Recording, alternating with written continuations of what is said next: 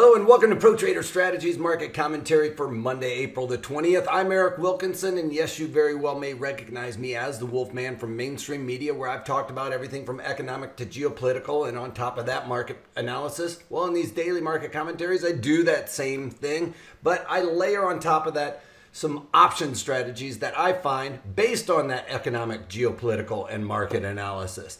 And I have specific rules for every single option strategy, when, where, and why we would want to put those on based on an assumption we come up with. So please watch those webinars because I go into a little bit more detail into how to build out those strategies according to some of those rules or guidelines. In the daily market commentaries, I talk about it briefly, but probably not to the extent that you will get on those webinars. So check those out as well. All right, so as we usually start out with economic data, it being a Monday, we don't really have a whole lot. It looks like in New York, the coronavirus kind of is starting to tip to the downside. It may have seen its plateau or the peak. So it looks like the quarantine stuff has mitigated some of that spreading, and we're starting to maybe see this start to come off a little bit. All right, so with the overall markets, let's talk about crude oil right now. Crude oil is down $2 on the day. Now, something to note here, these are the futures, but what this is light sweet crude, and it is trading around $22. If you look at WTI, which is basically it's West Texas intermediary, that is trading around $10. They usually run right in line with one another. So if we're looking at what that is being at the what they're paying for a barrel there, that leads us to believe that crude oil here is a little bit overpriced, because usually, like I said, they run around very closely to one another. On Friday, it was trading around $18.50. Last I checked on WTI, it was $10.30. So much lower than this, leading one to believe that these are overpriced a little bit, and it's probably going to see some downside. You know, I talked about this last week, that I don't think that we've seen capitulation really happen here in crude oil here, which is /CL, the futures at the that we trade for, forward guidance there. That looks like to me it has some downside in its near future. All right, so crude oil coming off a little bit like we already talked about. WTI really just getting slammed today. Gold futures starting to get a little bit of a push to the upside, back into the 1700 handle. We talked about, I think it's going to try and support that 1700, despite the fact that we settled below that on Friday. We're starting to see a little bit of momentum here with government really printing money the way it is. Gold futures is a dollar denominated product. That weakening dollar should push gold futures a little bit higher. I don't have a position in there, so but I do believe it's going to kind of sustain that. All right, bonds back up in the 180 handle, and I've talked about this. Anytime we start dipping below that 180 handle, you're going to start seeing the government come in and really start to buy some bonds at that level and support these lower interest rates. Really is what's happening, because we talk about this as well. If price goes higher, that means interest rates go down. They are inversely correlated to the price there. All right, so bonds are back in the 180 handle. We've got the VIX spiking just a little bit, but you can see it is off of the highs after testing that 50-day moving average. And that's because we're seeing a nice comeback here in the equities from the lows we saw off the overnight, and basically opening up a lot lower as well. Market really slammed down and starting to see a bit of a rebound. As a matter of fact, last I checked, NASDAQ was in positive territory. So Dow Jones only down 200 points on the day, after at one point you can see the low was about 300 points lower than this. So, you know, we were down over 500 points earlier today. NASDAQ is in positive territory by about 20 points here. Something I wanted to point out as well, these topping, we're looking very toppy and confirmation This morning, it looked like we were creating a topping pattern looking to roll back over. I don't know that we're out of the woods yet, but to the upside, we are at this point, you guys, we are positive on the year. You can see with the chart here. So back in December, you can see that's where we were. So we are just in positive territory for the year with this rebound. So that's kind of pretty surprising to see, especially with 20 million people unemployed right now in March and April, becoming unemployed in March and April. All right, E-mini S&Ps in negative territory by about 14 points. Again, this is the chart pattern I was talking about, looking like it was a bit of a topping pattern there. And then today with the slam, it was looking like we were confirming that and starting to roll back over, maybe and test the value area low here in E-mini S&Ps.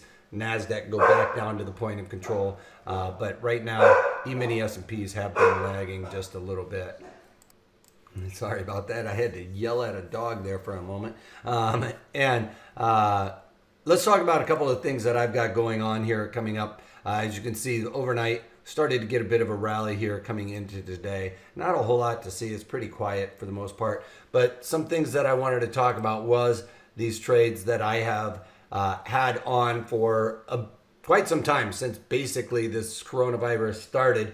If you guys remember, back in what was it, basically February, I started selling some puts in MasterCard, and this obviously was before the whole coronavirus thing came out, and I've put that stock on the sell-off. So originally I put some stock at $200.70.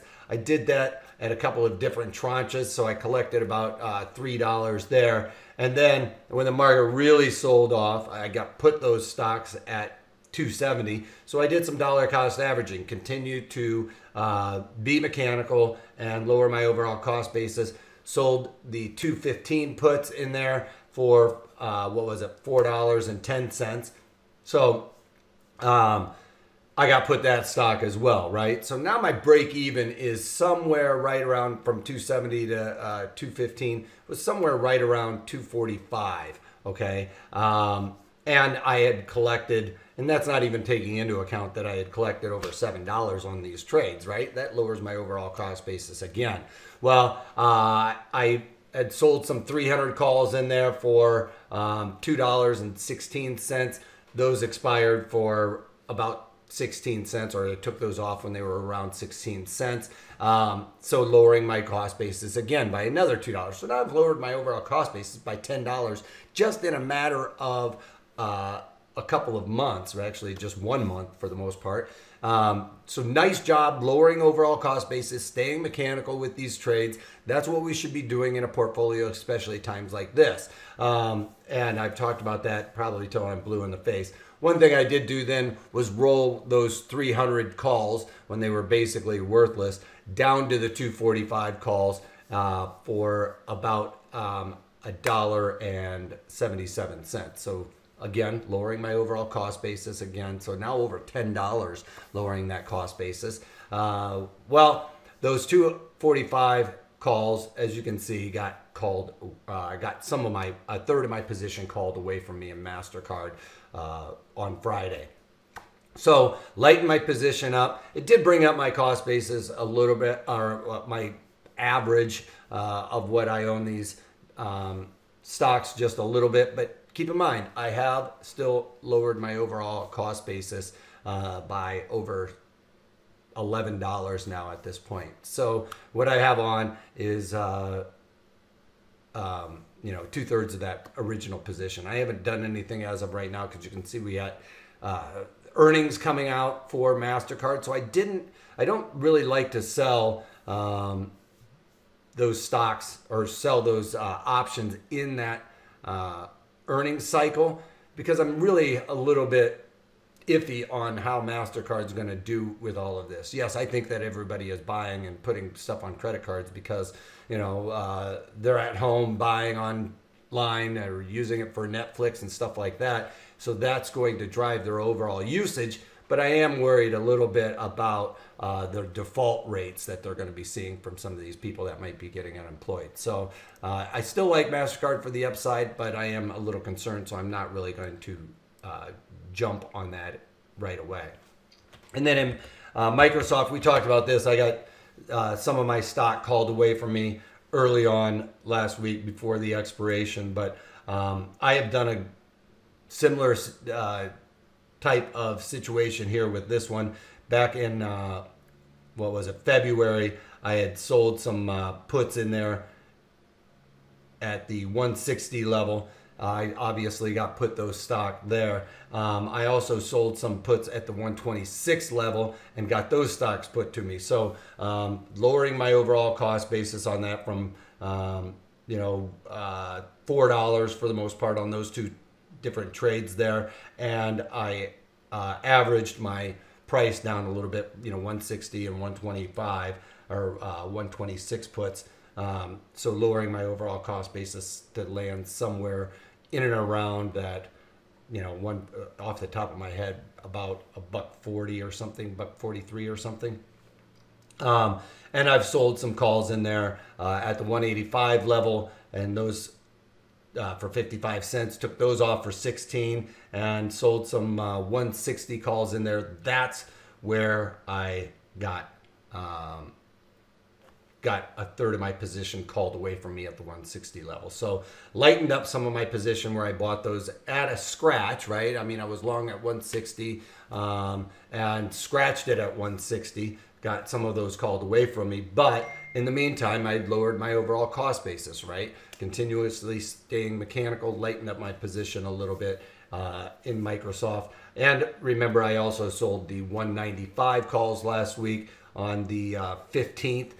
And the reason why, if we get up there to the all-time 52-week highs or those 52-week highs, I'd be happy to lighten my position up just a little bit. Now, with Microsoft, I think I'm out of the woods on the downside with this one because I've talked about this in the daily market commentaries as well, as my market assumption in Microsoft is that people are building out their home offices, and Microsoft is going to see a lot of their products fly off the shelf in that type of situation. Now that they're out of that office, they need to have a new office. So I went in and today sold some 155 puts in there. Want to try and do a little bit more dollar cost averaging if I get a pullback on that earnings. I want to add some more to that position, and if I don't get it, then I'm just lowering my cost basis again. So unlike with MasterCard, I don't want to get involved in that earnings. With Microsoft, I'm pretty solid on my assumption there and want to take advantage of some of this theta decay and that volatility contraction if the market spikes higher. All right, so that's all I've got going on right now. So that's about it. We do need to talk about this disclaimer. Please go over this. We are an educational company. None of these trades that I've talked about are a recommendation for you guys to buy or sell. I am not about giving trade recommendations. I don't like the herd mentality. So please take a moment to go over this. And if you can't take that, take it easy.